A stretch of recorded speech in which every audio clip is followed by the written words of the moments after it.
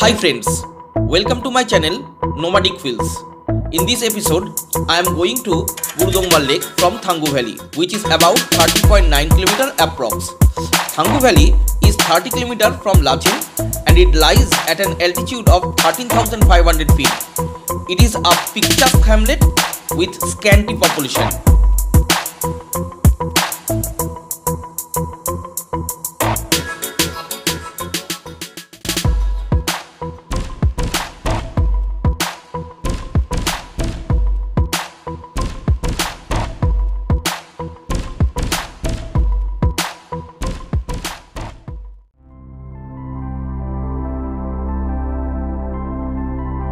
I forgot to submit my documents to THANGU checkpoint, so I had to return to THANGU checkpoint to submit my documents.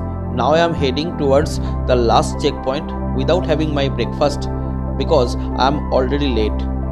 It is 7:45 am. You have to reach at THANGU checkpoint before 7:30 am because after that the military personnel may not permit you to go ahead, and you must reach the last checkpoint before 10 am. I am sharing this with you because if you are a rider and you intend to come at Gurudongmar Lake, this information may prove vital for you. It's the early November and it is already very cold here. My fingertips have gone numb, though I have put on BBG waterproof gloves that I had bought just before coming to this trip. Please watch this video till the very end of it and I hope you will like it. And if you like, please don't forget to subscribe my channel and hit the like button for notification of new videos that I will upload soon. Soon I will come to the point where from if you turn left, you can go to Chopta Valley, another tourist attraction in North Sikkim for the riders. It is just 2.6 km from there.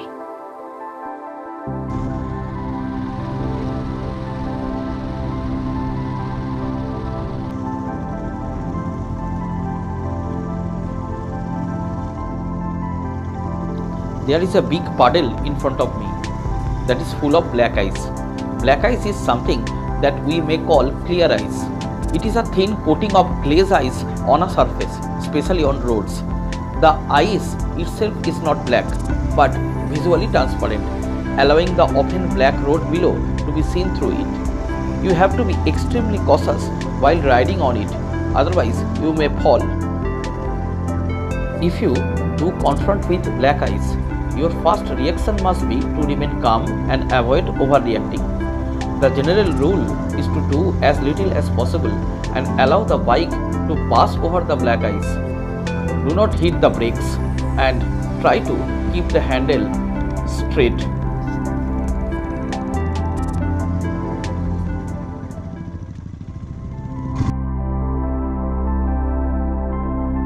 Acclimatization is one of the important things to prepare for while planning to ride Gurudongmar and Ladakh that are located above the altitude of 10,000 feet.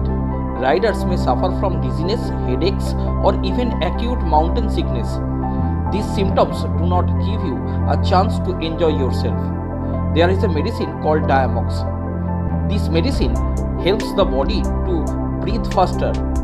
Take Diamox 125 to 250 mg twice a day as a preventive measure, and not once you start feeling AMS or acute mountain sickness. Look at this man. All your exertions comes to an end when you see such a scenery.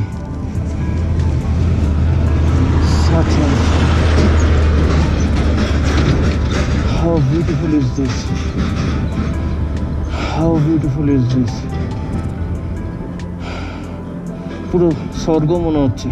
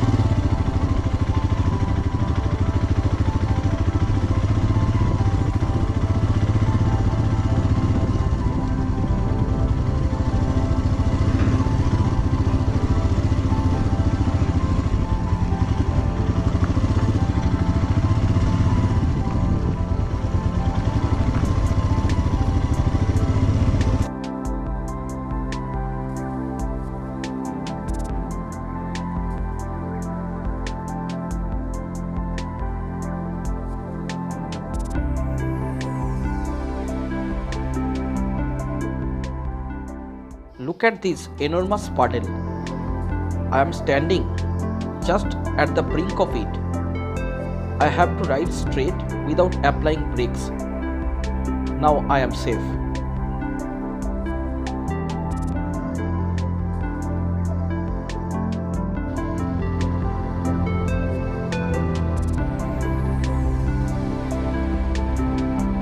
One of the highest lakes in the world is the Gurudongmar lake, located at an altitude of 17,800 feet in the Indian state of Sikkim.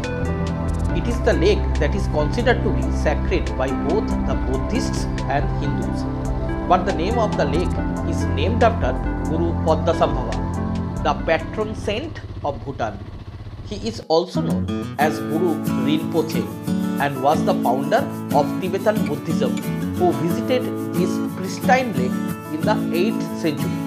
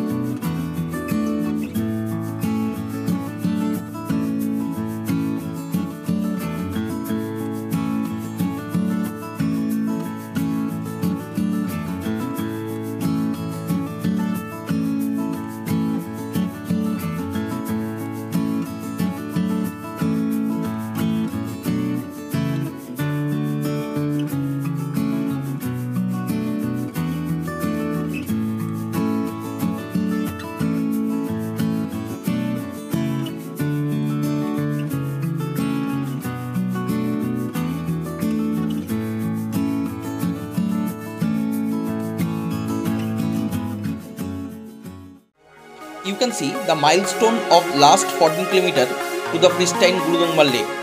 This 14 km stretch is simply a treat for the riders who have to traverse almost 52 km challenging terrain before reaching this point. This road is celestial, resembling the picturesque road of Ladakh. So just fasten your seatbelt and enjoy the celestial beauty to the picturesque road to Gurudongmar.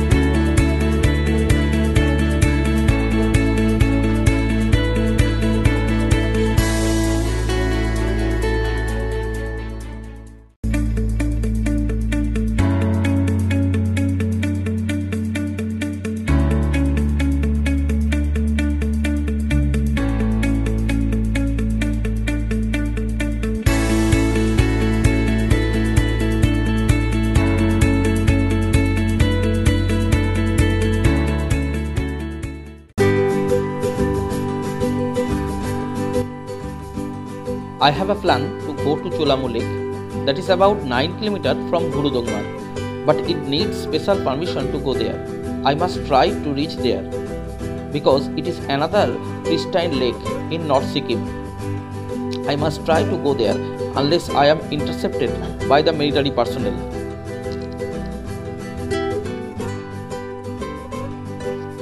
Right now, I am 5 km behind Gurudongmar Lake. The road is just awe-inspiring. It's a paradise for the bikers. Look at this heavenly landscape. It seems as if I am witnessing the canvas of an adept painter who has stroked with his brush at his own sweet will. I am awfully excited right now. Soon, I shall come to the point wherefrom I will take a right turn towards the mighty Gurudongmar, and the last steep slope may prove challenging for me, but my bike is responding commendably till now, so I hope to climb the slope without much fuss.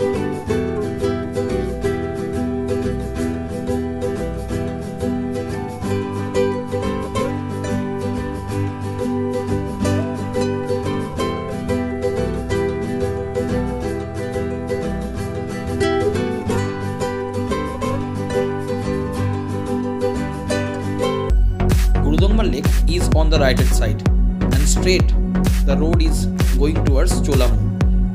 I am wearing my gloves properly because the last climb is extremely steep and I have to ride very steadily because most of the bikes do disturb in that terrain due to high altitude and lack of oxygen in the air.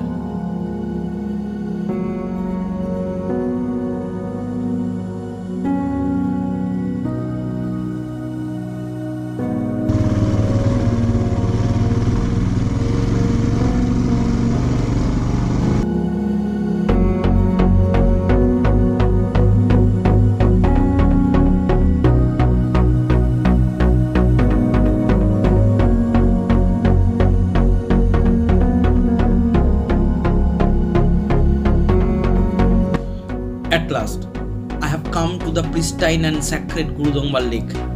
It looks heavenly, bathed in the mellow rays of the early morning sun, the serene and clear blue sky, the icy blue water of the lake, in the backdrop of the snow-crowned mountain peaks that kiss the sky, and barren Tibetan plateau present a celestial bliss that every biker feels the moment they touch the bank of this holy lake. At the moment, I feel happy and blessed because Mother Nature is so kind and generous to me. At last, my coveted dream has come true. I am so overjoyed that my vocabulary plunges into oblivion. Oh God, I am happy. I am really happy.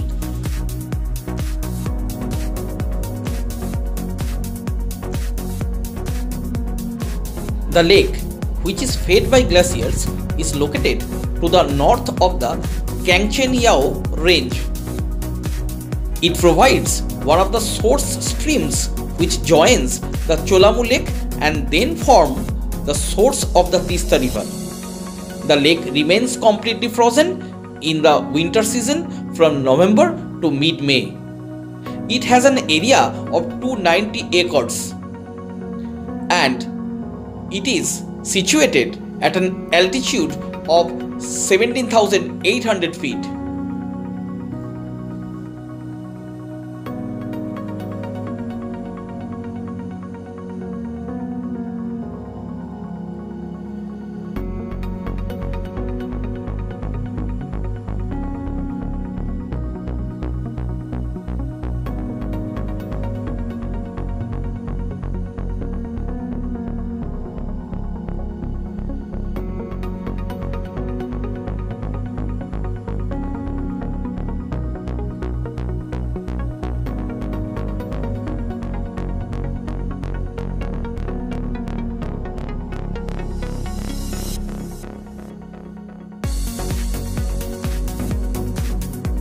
According to a Buddhist legend, Guru Padmasambhava once visited the lake. As the lake remained frozen most of the year with no possibility of providing for drinking water needs, the people of the area appealed to Padmasambhava to help them. The Guru agreed to help and placed his hands on a small part of the lake area which stopped freezing during winter, facilitating drinking water to the people. Since then, the lake has been considered sacred and devotees carry this sacred water in containers.